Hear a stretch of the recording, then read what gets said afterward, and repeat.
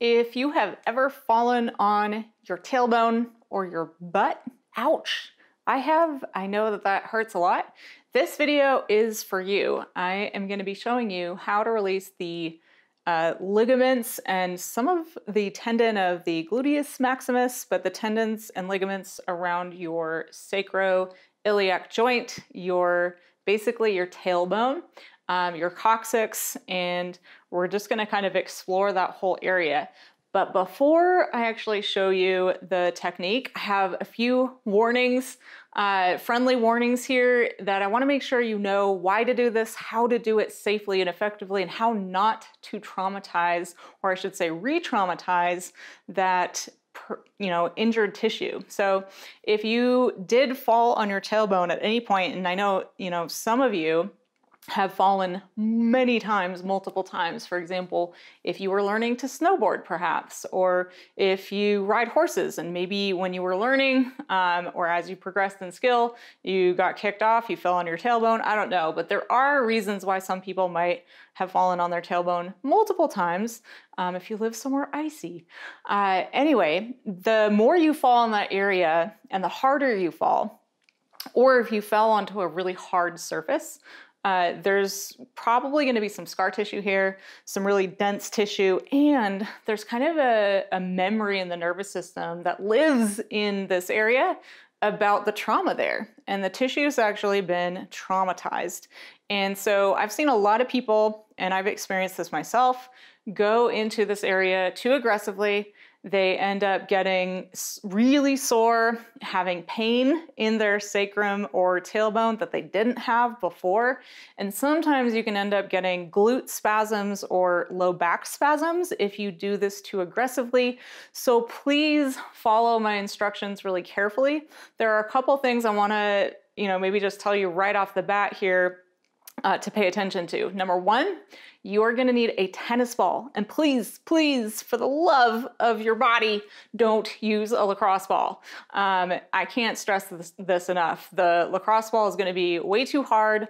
And a golf ball, please don't do that. So you want something like a tennis ball, because a tennis ball has a lot of give.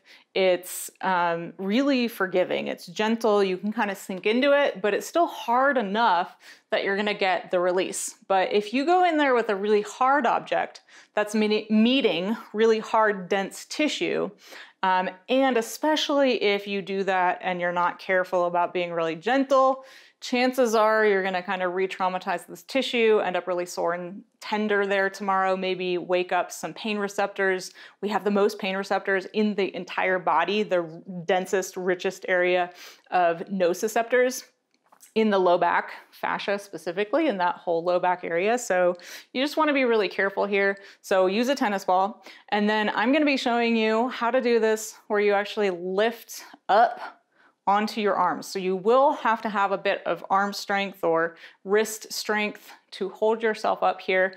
If you sit fully on the ball with your whole weight there, what you're doing is kind of smashing that tailbone tissue, coming into the ball with a lot of your body weight, maybe your full body weight, and your nervous system and the tissue in your tailbone may react to this like another impact trauma, right? Because what happened last time is you literally fell, and what we're doing in with this technique is sitting on a ball. And so if you're not careful, your body could actually react as if you are falling again, and it could go into some kind of protection, contraction. Your nervous system could react to this as a major danger to your pelvis and your spine. So you want to lift off when I tell you to, and make sure to kind of stay there the whole time with that lift off. So if you need to take breaks when you're doing this, please take breaks, but make sure to stay lifted the whole time, not putting your full weight on there. And then the other word of caution here before we begin is just to listen to your body. So if you start getting spasms, or it feels nervy to you, or you get kind of this feeling like this doesn't feel right, I don't know if it's safe or not for me to be here, then just don't do it. Some of you may need to work with a professional. But I do want to, just give you a word of caution there too. I have seen people for my issues related to falling on my tailbone, or just had people working on my body. Maybe I didn't even tell them about it, and they discover how tight my glutes are, supposedly, even though I have no pain there. It's not anything I was aware of, and they start digging in, and I end up with spasms the next day or later that day. And this has happened to me, this has happened to my clients, so I just want to make sure this doesn't happen to you. So if you do work with somebody, make sure you work with someone who can listen to your nervous system, who can listen to your body.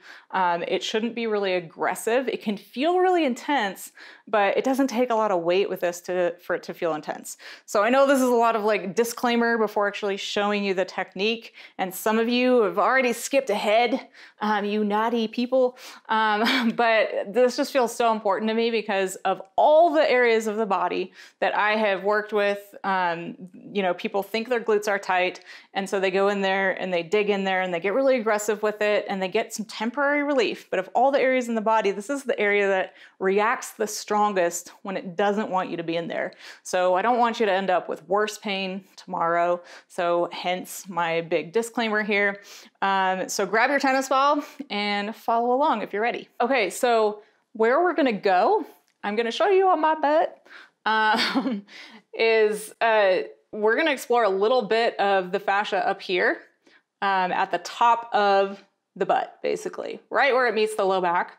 And then we're going to follow it down one side at that kind of gluteus maximus attachment area. And then you can do the other side.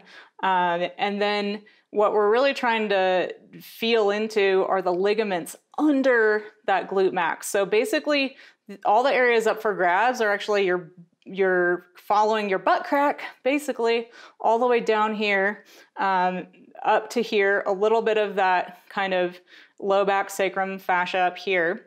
And we're not going after the gluteus medius, which is the pocket of your glute on the side of the hip. So let's do this. Okay, so you're gonna start just like me, legs out in front, grab your tennis ball, find one side of that gluteus maximus kind of muscle tendon stuff. So it's right next to your butt crack here.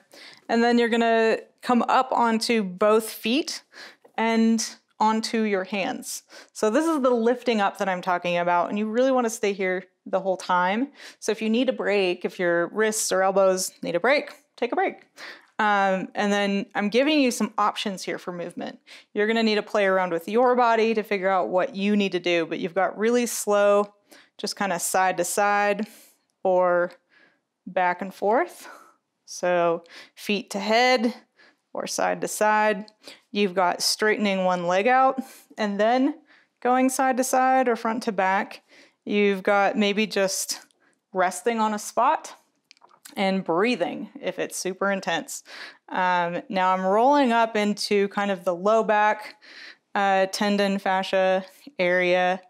There's a lot there. And if this is the first time you're doing this, the whole point is to just get to know this area and what's here.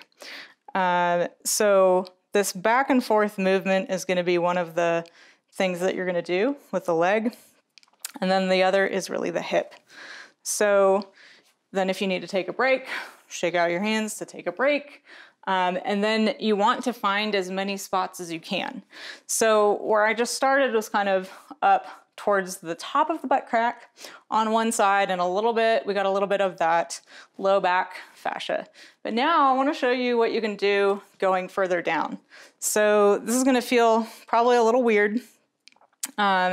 And we're going right into that coccyx sit bone area where those ligaments are, and then just really slowly moving yourself around the ball to find the spots.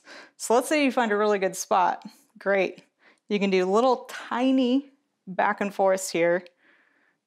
So this is kind of a diagonal back and forth. Instead of doing this, I'm going like forward and back a little bit at the same time. And ooh, like that's a good spot on me. And you might actually get some twanging here. You might actually get to where I don't know, you're strumming over a ligament, and that's okay. So the first time you do this, chances are it's just going to feel really tender, really dense. You might not have a lot of differentiation of tissue texture here. But of course you want to explore both sides. But most of the time when we fall, we tend to fall kind of at an angle. It's kind of rare that we fall perfectly on both sides of the tailbone, right? So chances are whatever side you fell on is going to have the densest tissue. Now the other side might be tight or dense from compensation, but you definitely want to explore both. And what I want to stress here is just that you are going from that kind of low back tailbone area down to like that sits bone, but you'll reach a point where you just feel like you're on your hamstrings almost, and you sink like I'm sinking all the way to the floor. So like that's too low, right? So you want to stay, you know, within that sacral ligament area of your body. And this is really it, to be honest. But you can use these movements and this technique to explore the whole area. And so, you know, I've used this before and spent 15 minutes on this whole area. Now I want to show you something if for some reason you're just totally unable to lift yourself up and stay lifted. Because remember, it's really important to stay lifted so that you're not smashing the tissue. But if for some reason that's just really not doable for you, you can do something else, which is to kind of lay down. So I'm going to show you that in case you can't stay lifted. So you're just going to come down onto the ground and you're going to use your feet instead. So you're going to have to lift your butt off the ground and then place the ball where you want it. And then you need to stay lifted. So this is going to require, you know, a little ankle stability and strength and being able to stay lifted, a little bit of abs here, right? So it's just different. But the reason I don't recommend this position, if you can help it, is because there's only so far we can go. And then boing, the ball's just gonna like pop out. So you're gonna miss that coccyx area and the really low part of the gluteus maximus. But if you have to start here, that's fine, because you can actually get a good bit. So if you want to start up high, kind of on that glute max, sacroiliac ligament, fascial area, same thing. So you're just going to go kind of back and forth. You could go up and down, but it's a little clunky. So the back and forth here is probably going to be your best bet. You could still experiment with leg movement. So maybe you actually straighten your leg out. That is actually going to load the fascia here and make it more intense. So that's going to allow you to get a little bit more than you would if you stayed with the side you're on with that leg lifted. But even here, I can kind of feel that I'm not being super effective. And so sitting is just a lot more effective for this. But again, if you have to start here, you have it as an option. So that's pretty much it. I want you to make this your own. So just explore this part of your body, listen to your body, and then really quick, I want to give you some no-nos, some don't do's, because you're going to do yourself a disfavor if you do these, and they're super common. I see a lot of people doing them. I even see people teaching glute releases and glute rolling like this. And I don't want you to do that. I want you to get the most out of this without it backfiring. So those no-nos would be getting on this ball and just going like really fast back and forth and scrubbing it out and getting into that glute medius because, you know, yeah, it hurts in there. And so you must need to do it, right? No, stay out of your gluteus medius, I promise. Even though it might feel tight, chances are it's neurologically contracted to keep your pelvis stable. And something else is actually the cause of that pelvic instability. It's extremely rare for the gluteus medius to actually be fascially restricted, right? And if you are here watching my channel, then chances are you're interested in releasing fascia that is dense and restricted or adhesed, right? And you really don't need to do that with the gluteus medius. It can backfire. I've seen it happen. It's happened to me. I don't want it to happen to you. All right, so that's how you get into your tailbone, sacroiliac fascia there, some of that glute max attachment stuff too. So here at the end, I just wanna talk to you about how to use this ongoingly.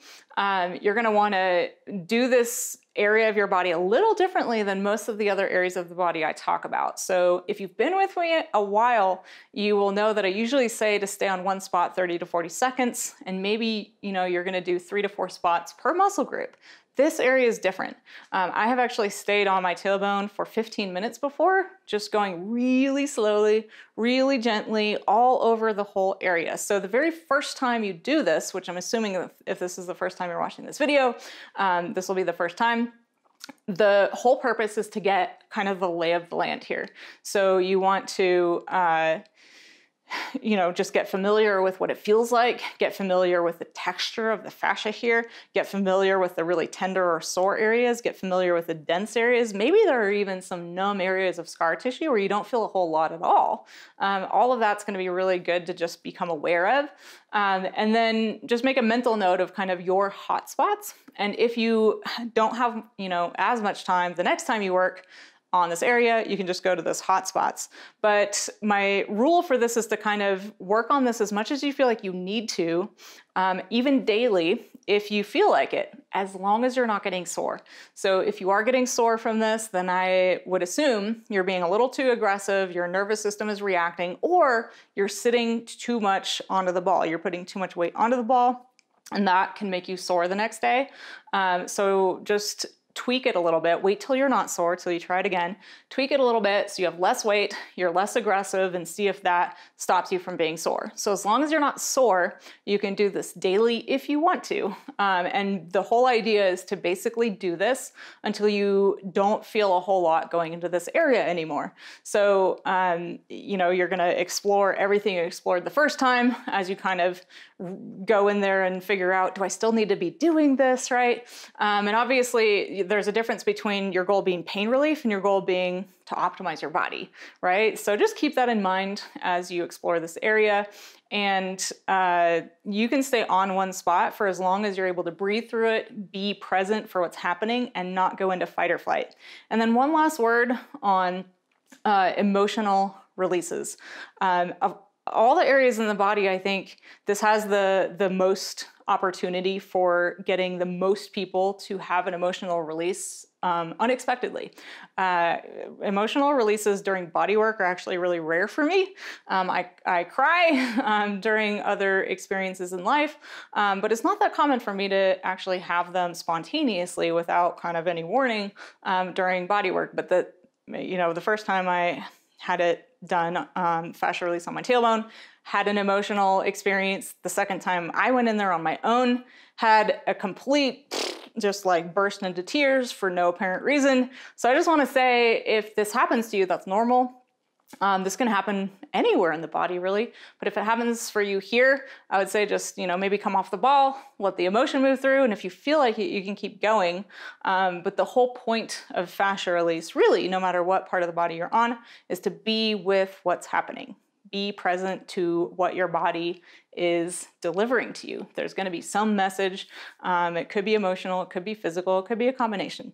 So that's what I've got for you as far as how to take this into the future. If you have any questions for me, because I know this is kind of a complex technique here, you can post them below. I'll do my best to answer, at least when this video comes out initially. And if you have any more follow-up questions for me on this area of the body or other kind of injuries related to this area, right? So maybe you never fell, but you might have some kind of SI joint pain or syndrome, dysfunction. I hate those labels, but maybe you've been told you have something going on there and you have a questions for me. So please post those below and I will keep your questions in mind when filming future videos. So thank you so much for watching this. Please share your stories of success below as well to inspire other people watching this video, and I will see you next time.